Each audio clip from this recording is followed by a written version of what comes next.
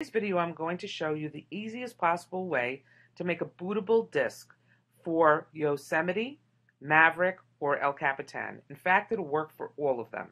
So you first choose which operating system you want to actually create the boot disk for, and then you're going to need to have at least an 8 gigabyte flash drive available somewhere.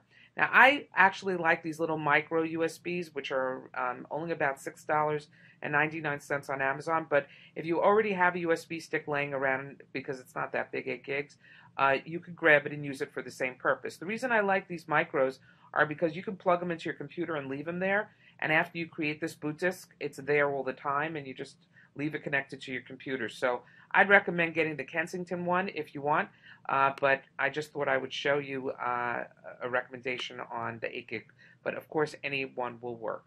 The next step after you have your USB stick is I would recommend going into your utilities folder and taking disk utility and actually selecting the USB stick, which usually is called USB media, and click erase and call it boot, but you can call it anything you want. Just note that you want to be able to find it a little bit later.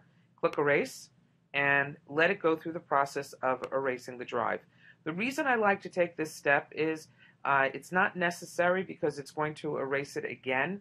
I just like to make sure I'm starting off with the USB stick that's not having any problems, so that when I actually run the application to install the OS on it, I'm not wasting my time with a disk that's not functioning right. So it'll take a minute to format it, but once it's done, it'll mount it and it'll say operation successful. You hit done and close the disk utility. Once that's done, you're ready for the next step. Next step is to go to your applications, from Apple, and re-download in the purchases area the OS X 10.11 developer beta, or it could be the Yosemite, or it could be the Maverick. It doesn't matter. Any one of the three you'll be able to do with this process. But if you're doing it for El Capitan, download the beta version, and you'll find it again in your purchases area. Once the item downloads and you go into your applications folder, you're going to see the install OS X beta here.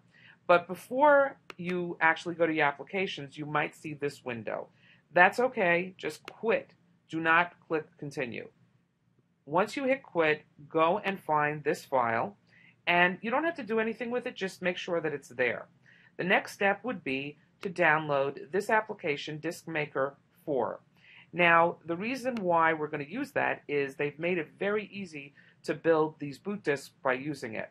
So I'll give you a link to this in my comments area, but you're going to see this window when you first get to the link, and then you're going to click over here, are available here, and then you're going to download this top one here. Once you click download, you're going to find it in your downloads folder, and it's going to be called Disk Maker x4b4.dmg. You'll be double clicking on that DMG file, and as you can see, it'll open. And once it opens, you're going to take this icon and drag it into your applications folder. Now, obviously, I already have mine there, so I'm not going to do that. But when it finishes copying, open up your applications folder, as I'm doing here, and double click on it to open it. Once that opens, you're going to see this window. And I'm going to close some of these windows so you can have a better understanding of what you're looking at. So you have a choice of Mountain Lion, Maverick, or Yosemite. We're going to use the Yosemite one to create the El Capitan. So click on the Yosemite one, and then it's going to say, hey, select and install a file. Yes. We're going to click on that, and then we're going to look for, in the applications folder, the install 10.11 developer beta, or the Yosemite or Maverick, but all three of them would be in the applications folder. Once you highlight it, hit choose, and then it's going to say which kind of disk will you use, and I'm going to pick my 8 gig USB thumb drive, and as you recall, I called it boot. The reason is so when you get to this menu, you'll know exactly which one to select. Once I highlight it, I click choose disk, and then it says it's going to erase it, so make sure it's correct. You don't want to erase a disk that's the wrong one. That's why I tell you to name it so you'll remember it when you get to this step. Erase, then create the disk, hit continue. Once it starts, it's going to go through its process. Now, if there's anything wrong with the disk at this stage, you're going to see kind of a delay as you're seeing nothing's really going on the screen. It's kind of checking the disk right now. There you can see it disappeared off the desktop, and it's kind of doing something in the background, and we're kind of just waiting for it to finish. Don't be nervous if it disappears from the desktop. It is doing its work. It does take about 10 minutes to do, but when it is completely completed, you will have a bootable disk. There you go. You saw that it kind of came back on the desktop here, and we're still waiting. Boom. Here we go. Now it's asking me for my admin password. I'm going to put in, and if you're not an admin on your account, you need to set up one with admin privileges.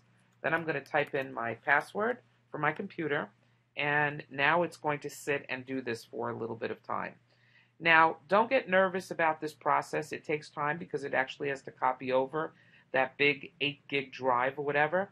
But basically, you know, the disk image of the El Capitan. And once it gets onto that thumb drive, this process will finish and it will say it's been completed. Once it's been completed, you're done. And all you would have to do is, in order to boot off of it, is go into your system's preferences and change your startup disk or hold the option key down and choose that disk when you boot.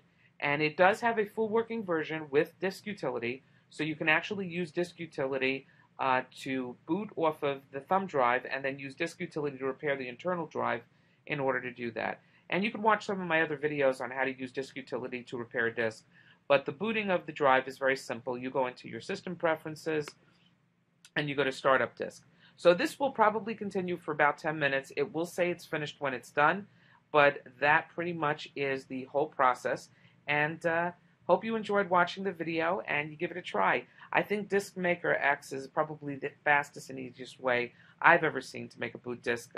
It doesn't require you to run any command lines, and it works seamlessly, and it's free.